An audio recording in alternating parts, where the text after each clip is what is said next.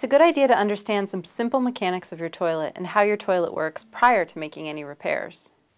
Hi, my name is Sarah. I'm with the Regional Water Providers Consortium. Let's take a look inside of a toilet and see how it works. I'm comfortable putting my hands in the toilet tank because I know that the way that toilets are designed, it's impossible for dirty water to get into the tank. When you push the handle, the chain lifts the flapper. This forces the water in the tank to drain out through the flush valve opening and into the bowl. The water then goes through the trap and into the main drain. Once the tank is empty, the flapper closes, sealing the tank, and water re-enters the tank at the fill valve assembly. Water also flows through the overflow tube and into the bowl. When the tank is full, the float ball or the filler float, depending on what type of mechanism you have, shuts off the fill valve assembly.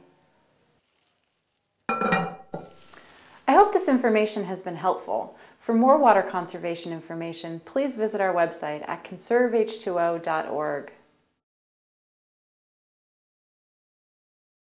The instructional videos listed on our website are general guidelines. The Regional Water Providers Consortium will not be responsible for any damage to your home, landscape, or appliances from following the procedures in these videos.